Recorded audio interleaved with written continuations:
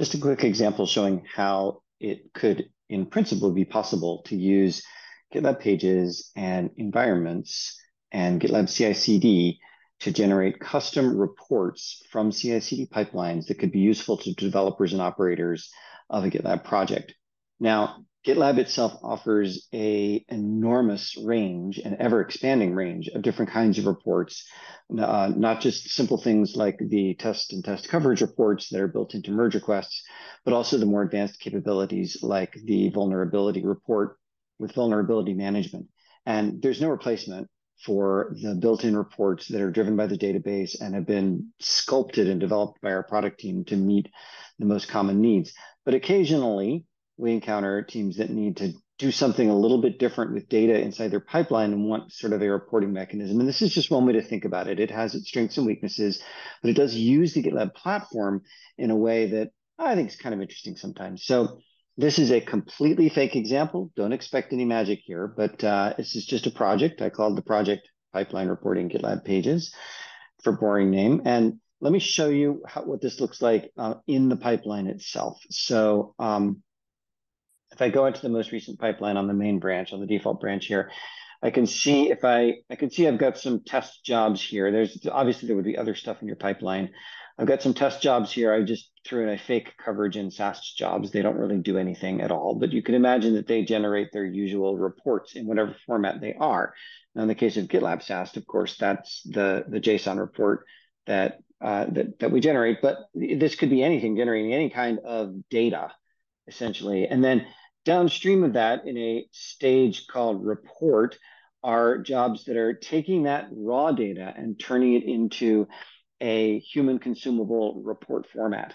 So this is a one-time flat static reporting mechanism. This is not a dynamic, database business intelligence type of thing, but it is a way of getting information from this pipeline in a human digestible form. That would be either a custom script or some kind of templating language or something to generate that report.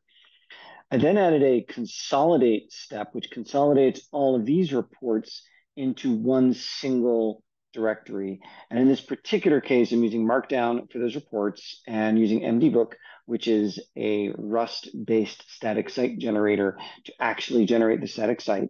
And that's in a stage I just called pre-publish. And then we use GitLab Pages to actually publish it out using a Pages job, which is the normal GitLab Pages approach. And so if I go to the Pages site here, and I'm just using the kind of the default here for the Pages site, and I can see the layout here is mostly MDBook's sort of default layout, but I've got my two reports here that I generated, and I can click through them. And as an example, this just rendered an SVG using matplotlib and Python, and this could be maybe a table, and maybe using some JavaScript libraries, this could be a table with filtering and column shuffling and all kinds of things that you could do client side. So there's no server here. This is flat content, but of course, in a modern browser with modern JavaScript libraries, a lot of pretty dynamic reporting can take place in this case. Didn't do that here. This is just an example of how it might be sort of set up and navigated. And this is all smart enough that if new reporting jobs get added in, they would just appear here in the final output. Now, this is all great, except that GitLab Pages is only really one. So you could imagine this could even be a custom URL here, custom domain name. GitLab Pages only works sort of there's only really one Pages site for the entire project. That's going to change soon, but for right now, GitLab Pages is really only one site for the entire project. But there's a little secret backdoor to the Pages daemon, which is that if I go back to the project here, and I go to my merge request. So I generated a merge request. What if you want to do that reporting on a merge request, right? Well, I don't necessarily want to overwrite the main GitLab Pages site for the whole project, but I still want to have that kind of reporting. So this is a merge request, important new feature work. And what I can see here is that the pipeline actually stopped at that static site generator job. And so it didn't try to push it out to GitLab Pages and overwrite the main Pages site, which is based on the default branch. Instead, it just generated the site and left it sitting there in an artifact. Now, what's great is that GitLab recently introduced browsable artifacts. So I can click browse. I can go to this.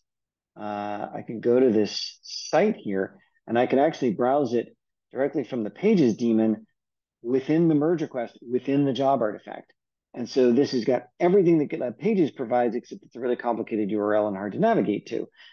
So this is the same report now, because I haven't changed the data, but it's the same report within the context of that specific merge request. Actually, it's that specific job of that specific pipeline. So, but that was a lot of clicking. That's kind of a pain in the neck. How could I actually surface that? Well, it turns out we can fake this as an environment.